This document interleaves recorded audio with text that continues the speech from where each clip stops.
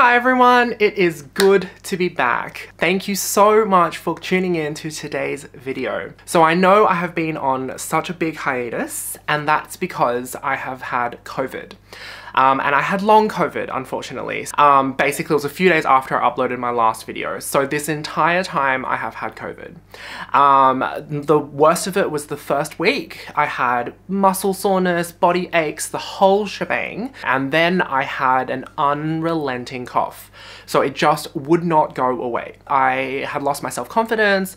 I was coughing every 2 seconds. I didn't want to go out and I wasn't able to film. I mean, physically I felt okay, but because of long COVID, I had a sore throat, I had a cough, I was phlegmy, I felt really gross and congested, and so there was no way for me to actually sit down and film a video. But here I am back now, and I'm so excited. So I have been busy and hard at work, and as some of you might remember from my last video, I started a business, and so that's been taking up a lot of my time. Okay, so I thought it would be a good idea for this video to come back to you guys and just share with you everything that I've kind of used and emptied over the last month and a bit, just to let you guys know what I loved, what I didn't love, what I finished, you know, and the kind of products that I have used while I was sick.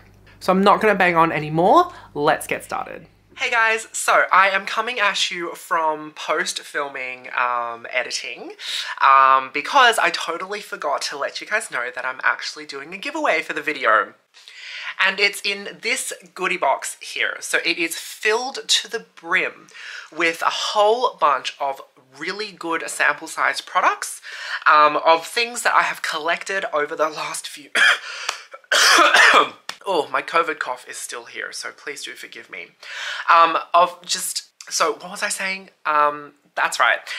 Full of sample size products that I have collected over the last few months, and a couple of goodies in here as well. So I'm going to open it up and show you guys what it looks like. So we have we've got a full-size eyeliner here by Stila.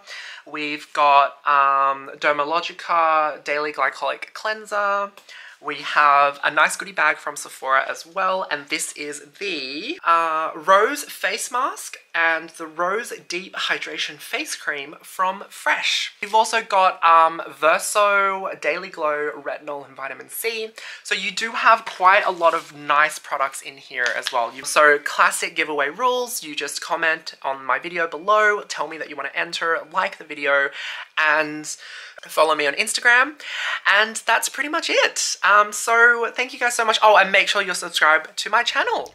So the first product that I want to talk about is a luxury hair product, because in one of my previous videos I did talk about one of the very worth it kind of items to invest your money in is luxury hair products, because you can have done up face, you can wear the most perfect, luxurious, expensive outfit, but if your hair is a mess, if it's dry, if it's split ends or whatever it is, it's like you're just gonna still look disheveled. Hair is such an important factor in any outfit, and so spending, you know, $40 to $50 on a hair product instead of say $6 or $8 in a supermarket product is going to, it's a really good investment. The first product I want to talk about it's the Oribe Signature Conditioner, and I do really like it. The product itself is fantastic. It really truly felt like a spa experience. I really loved it. I think in Australia it was something like $45, and would I recommend it? Actually, I totally would. The only thing is I would recommend getting this in a different form factor, because the way this is shaped, it was really hard to actually get the product out. But if you're able to get it out, the product itself is absolutely fantastic. The formula is great. I really loved it, and I truly felt in the month that I used it, actually this lasted me 3 months, but in that time I really could see a difference in my hair. My hair felt stronger, it felt shinier in a good way, not like greasy shiny, but like in a healthy, glowy kind of shiny. It just felt incredible, and I do highly recommend it. But do not get this product in this form factor. I do think you can get a larger size. This is the 200 mils. I think there is a larger bottle that you can get, and it's a pump, and I highly recommend that one instead, because this one was really difficult to actually get the product out of the bottle. And I just want to say that like something like this is worth it, not just from like a health perspective, but also from like a physical health, but also from a mental health perspective as well. Especially when you're feeling run down like I did because of COVID, having this kind of nice luxury products, you know, making my otherwise quite mundane shower experience turn into something that's quite nice, quite lovely, like a spa, like a day spa kind of thing.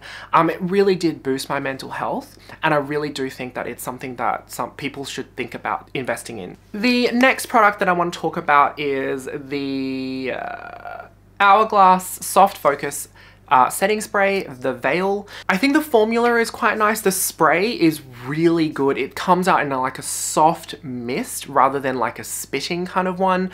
And I think the way that the mist comes out is actually something people don't think about, because if you have one that spits, you're gonna have droplets on your face. But this one's a really fine, soft mist. I can't really do it now because it's run out. Oh, there we go. There's still a little bit in there.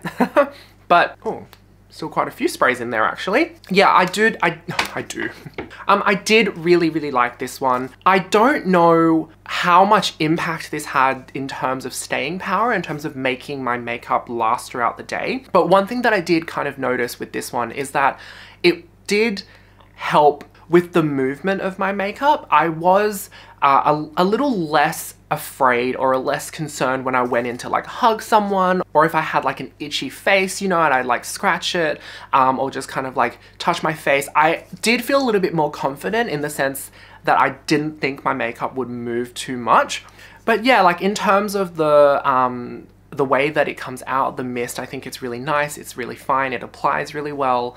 It doesn't have like a strong fragrance either. I actually don't think there's any fragrance in this at all. I think what you smell, that kind of scent, is actually just the natural scent of what the chemicals smell like. I will say this though, a bottle that is like this lasted me a solid 6 months. So I haven't got a new setting spray in a long time. If you follow me on Instagram, I only recently got a new setting spray, and that's from Guerlain, the setting spray, and I think that that one is really nice. But yeah, like there's not much to say about this. It's just a setting spray. Do I think it's worth the money? To be honest, I think you could go with something that's more tried and true, like Urban Decay All Nighter. I do actually think that one has a noticeable difference in staying power with my makeup. But with this one, it wasn't that it did nothing. Like, of course, with setting spray, it sets my makeup, it helps it stay, it doesn't make it move, or helps it not move. But I didn't have that same, it wasn't, the impact on my makeup just wasn't so obvious.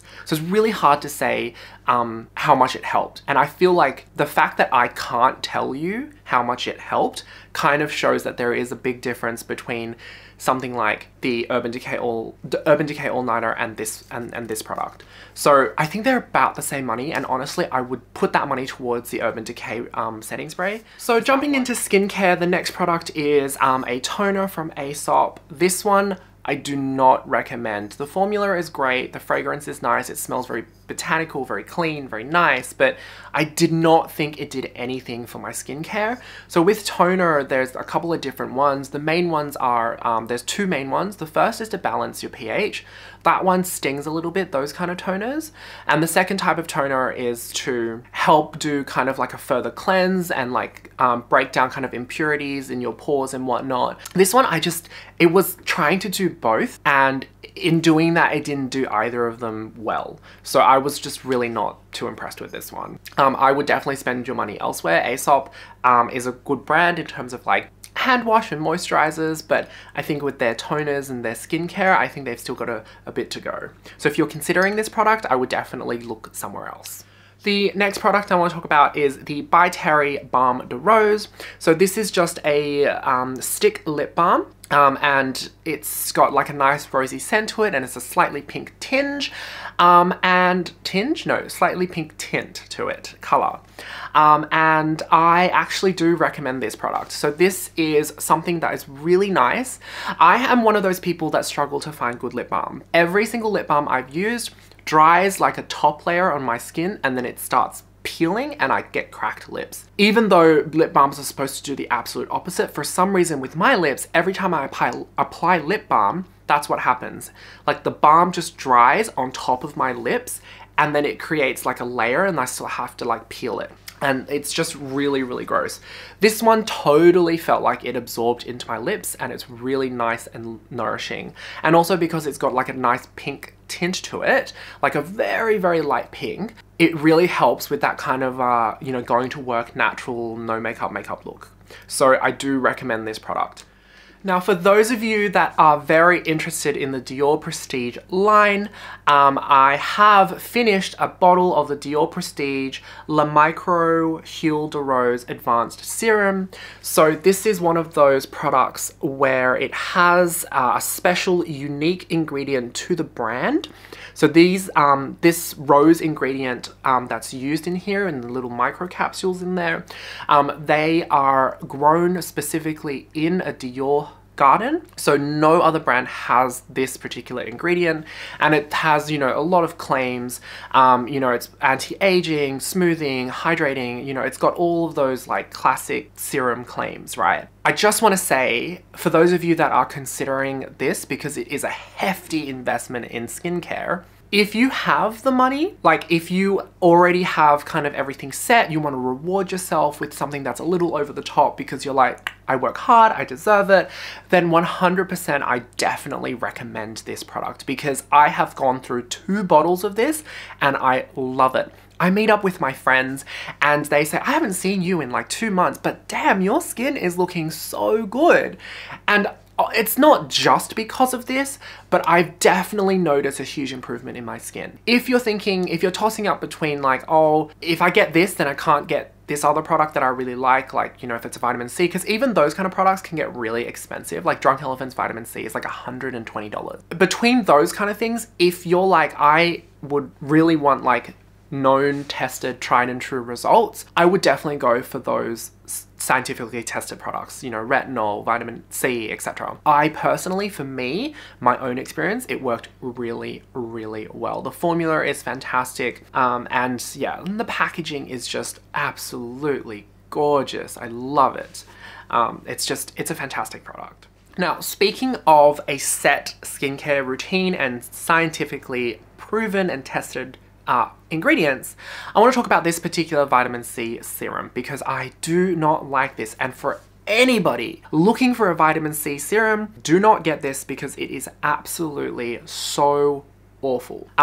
So this is, the brand is Allies of Skin, 20% vitamin C, Brighten and Firm serum. And it's in this kind of like bottle and there is no cap or anything like that. So the way the bottle works, so let's just talk about packaging first. The way the bottle works is there is a little locking mechanism on the pump. So if you twist it one way, it unlocks. You twist it the other way, it locks and you can't push it down anymore. Even if it's locked, there is still a little bit of give. You can still press it down a little bit. And when you do press it down, there is actual product that comes out still. So if you're traveling or if you want to travel with this bottle, it is so bad because you will leak everywhere, and it has happened to me, even if you've twisted it to lock. Now, speaking of the twist, I can't figure out when it's locked or unlocked. I can't figure out the spot for where it's locked and unlocked. Like, it just twists a little bit more, press down. It's a trial and error. I hate this bottle so much. Now, the other thing is the formula. It is 20% vitamin C. So let me just start off by saying the reason I got this particular product is because with vitamin C, and the research that I've done, vitamin C only becomes effective, or it's most effective at 20% concentration. Most vitamin C products are 15%. So things like Drunk Elephant, Tatcha, all of those brands have 15% vitamin C concentration, and it's actually not as effective as 20%, obviously, because it's less concentrated. But based on my research, 15% really won't, like, it's so ineffective that it really isn't going to make much difference. 20% is where it's at. And because this is 20% concentration, that's why I decided to get it. However, the formula is so bad. Like, in terms of effectiveness, I think it was effective, but I've recently had a lot of skin treatments done. So I don't know how much of it is from this product. But in terms of the formula for how it feels, the texture, it literally feels like oil and grease. It feels like I am slathering grease and oil on my face, and that is not a good feeling. But I spent the money, I toughed it out, I finished the product, it's completely empty now, but I just have to say, please do not get this product. It is so, so bad. So yes, anyone considering this, don't. Go to another product. Go to another brand. So that's pretty much it, guys. That's everything for this video. I do actually have a few other things that I want to talk about, but I will save that for another video because I don't want this one to be too long. But yeah, so those are the products that I've used, loved, and some of them not loved while I have been sick. Let me know some of the products that you've used as well. Anything that you want me to try as well. I would love suggestions because that's what I like to do. Thank you so much, guys, and I'll see you in my next one. Bye.